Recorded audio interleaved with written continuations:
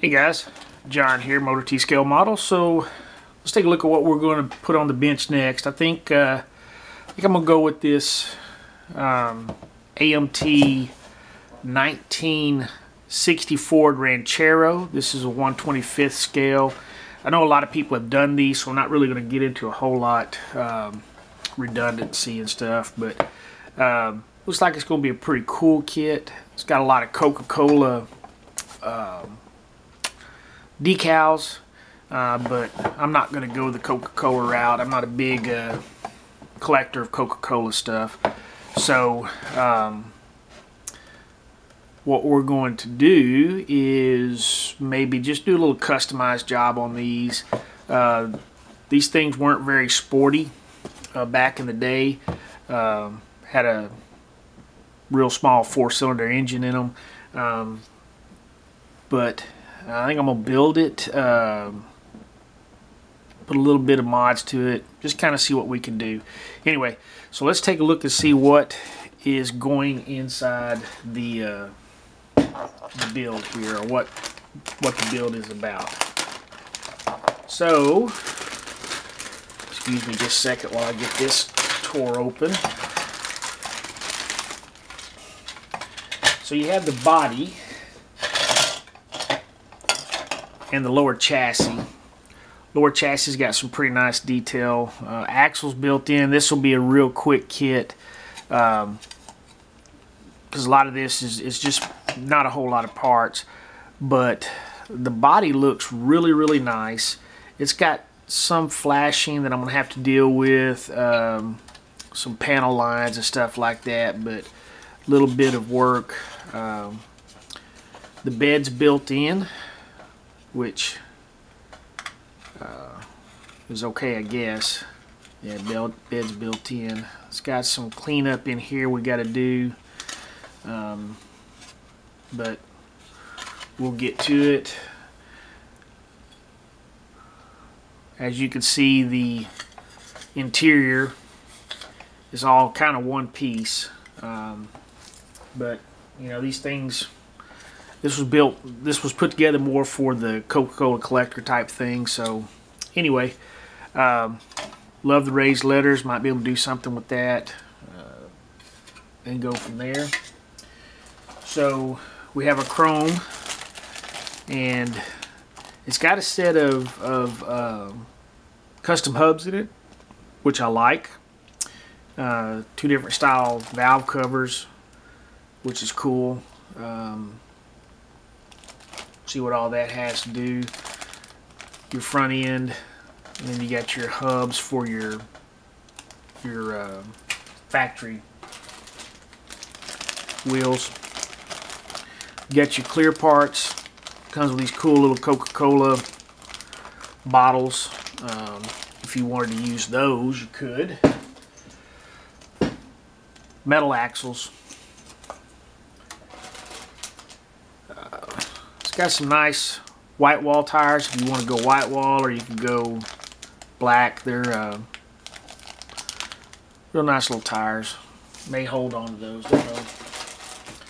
Alright, so let's see what we have in here. Okay.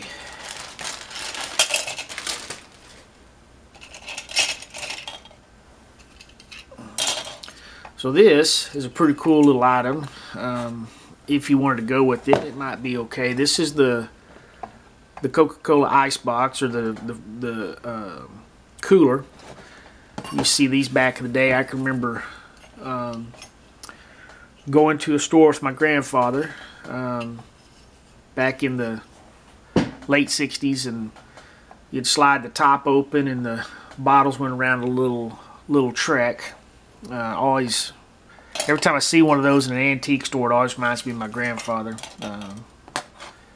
You have your steely rims if you want those, and wheel backs, and you got a bed cover, which I love that. A couple styles of bed covers. Hood,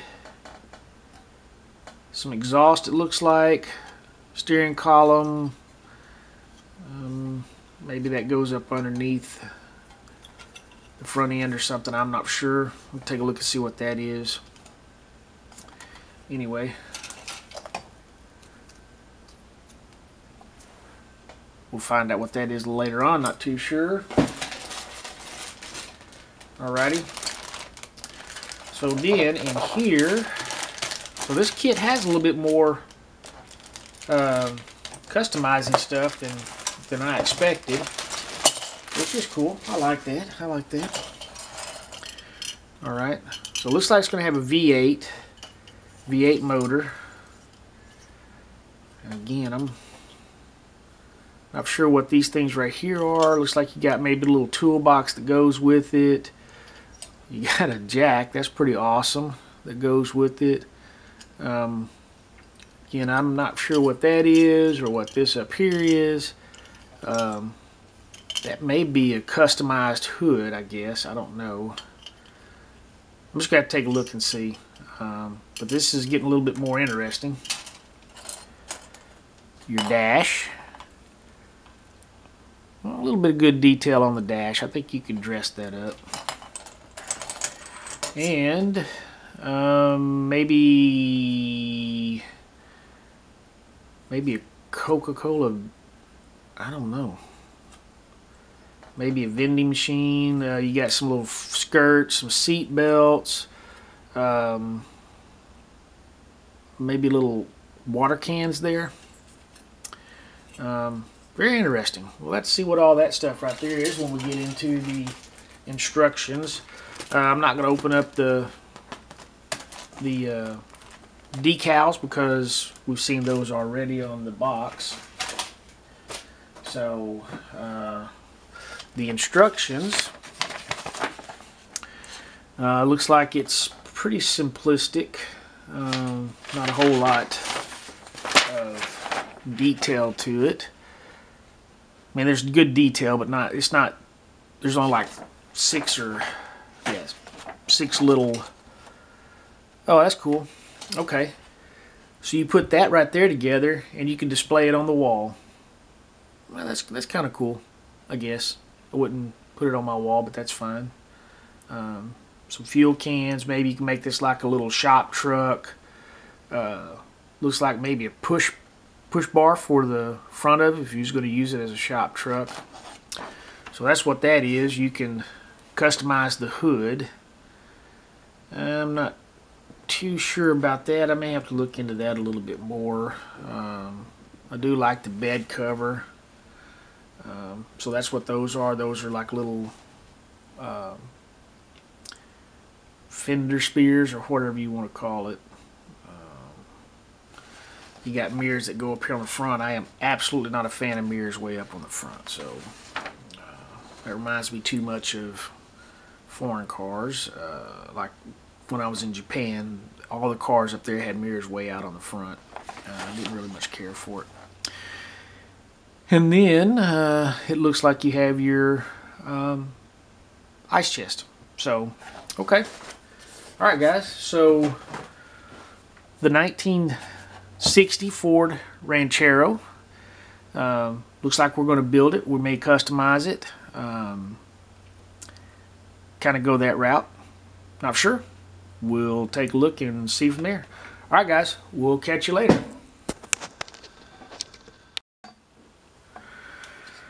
Alright guys, so on the body here we got some high spots that we're going to work on to sand down. We got a really large one right there.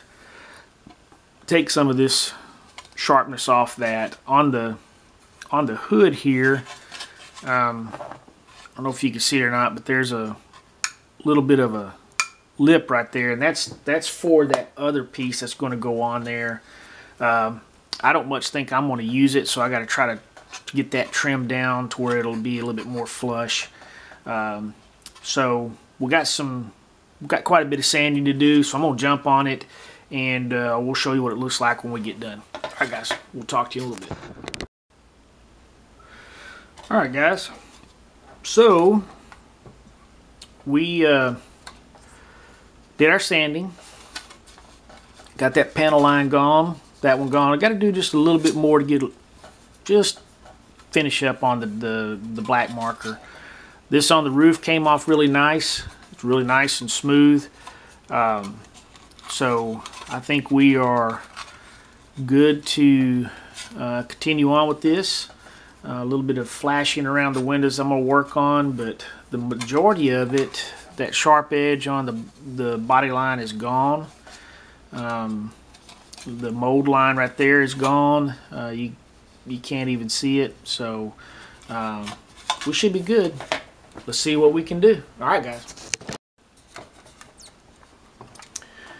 Alright guys, so we've got the primer laid down, and as you can see, there's just the slightest little hint right there, but that's okay. It was a pretty good chunk. The roof turned out really, really well.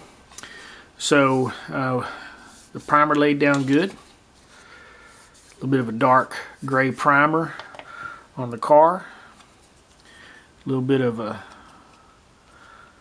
dark color primer on the hood. So anyway, I think we're setting pretty good. We got the first coat on the lower chassis. Anyway, all right guys. All right guys, so I've got the paint laid down, the tonneau cover. I went ahead and did it in the same as the stripe. Chromed out all the tabs that go on it. So don't think she looks too bad so far. I'm digging the tan in the sand in the gray. I think it's looking pretty good. Lower chassis, still working on it, but it's coming together. Got to paint the mufflers. Got the hood done. So we're coming along, and I think everything's gonna work out pretty good. All right, guys. We'll talk to you later. All right, guys. So let's take a look at an issue that's come up here. I'm gonna bring in the instruction sheet. You see how the water pump is set up, okay? And then you have your pulley assembly and your fan. However, it appears that the fan, it goes on there on the motor this way, and I'll show you. So it should go in there like that, okay? Like that. The problem is you have a nipple here and a dadgum nipple here, if you can see that. And then on this side you got this great big stem for the fan, but it don't go in there. It don't match up. So apparently, per the instructions, these things don't work. So we'll have to go in and adjust them to get them to work. So just weird. And it has, if I can get my fingers out of the way, it has a nipple here, nothing's supposed to be there, and then a nipple there,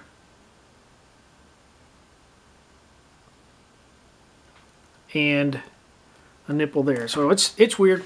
Anyway, if you're working on this motor for this 60s Ranchero, just understand that that's an issue you're going to deal with. All right, guys, we'll talk to you in a little bit. All right, guys. So we've got the interior tub inside of the vehicle. I did the seats the same as the trim. Put the black seat belts in there. Painted the steering wheel black, as you saw earlier. Got the motor in place. Got the radiator put in. Got the firewall stuck in there. Gonna let that kind of dry up a little bit. Got the front grille done. The headlights are in. They're waiting to dry. Black washed the grille. Ambered the turn signals. So we are just about finished with this. Going to let it kind of do a little bit more drying, and then we will go from there. So we'll catch you guys here in a few minutes. Alright guys, so we've got the AMT Coca-Cola Tribute 1960 Ford Ranchero finished, and it didn't turn out too bad. This is a very simplistic kit. It was very easy to throw together. Didn't have a whole lot of issues with it. It went really well together. Like I said, absolutely no problems. Let me take this off, and then I'll take the hood off. So some of those smaller issues on this is trying to get the pipe to line up. Didn't quite work out that well. So it is what it is. I'll fix that a little bit later on. Other than that, I mean, the chassis was pretty good. The tail lights, I got those painted in amber, put them on there. Mirror, I only went with one mirror. Except, the motor, it's just so simplistic, but it was literally a very fun kit to put together. Really no major fitment issues per se, but this is a nice little kit. It wasn't too expensive. Real nice little kit. If you're big into doing the Coca-Cola stuff, it's great for that. You get a lot of good decals. The vintage Coca-Cola ice chest or vending machine, whatever you want to call it, the bottles and all the decals are great. I'm not into the Coca-Cola thing, so but I don't have anything against anybody who is. That's you can do great with this. I want to do this kit just kind of like cleanse the palate of some of the more kits I've had struggles with in the past. But anyway, I recommend you getting this kit and putting it together. These rims did not come with the kit. They were out of another kit, but I did keep the rims that did come with this kit, and I'll use them a little bit later on. These are different tires, so I've got the white wall tires. I may use those on something else later. But anyway, really good kit. I enjoyed it. No major issues. I thought it was really fun. It was a very fast kit to put together.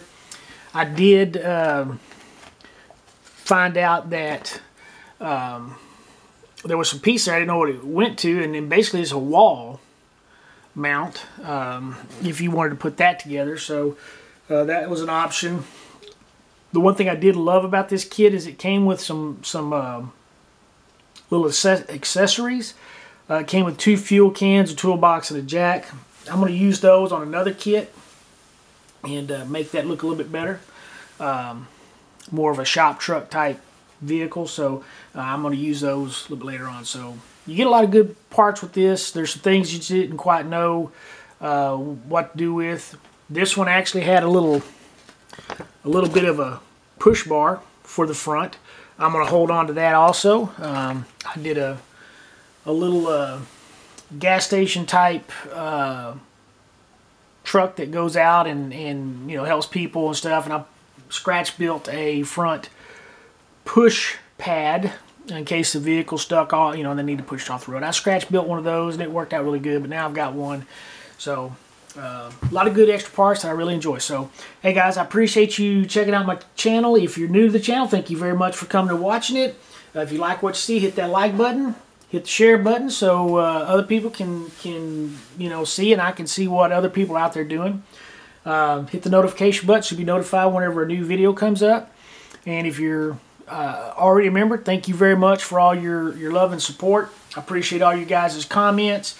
They've been really helpful. I enjoy watching y'all's videos because I do learn a lot of good tips and ideas.